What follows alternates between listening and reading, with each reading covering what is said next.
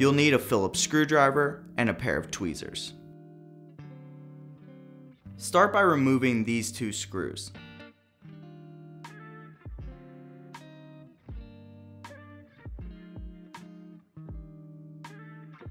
Using tweezers, remove the turret, the matte black half-circle shaped piece. Insert your tweezers into the notch above the hot mirror, then carefully lift to remove the hot mirror.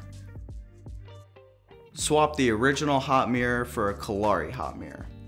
We offer replacement hot mirrors designed to match the color of the original Blackmagic hot mirror, upgraded hot mirrors that block all infrared light, clear full spectrum glass, and infrared options. Carefully insert the Kolari hot mirror. Make sure the filter sits flat above the sensor.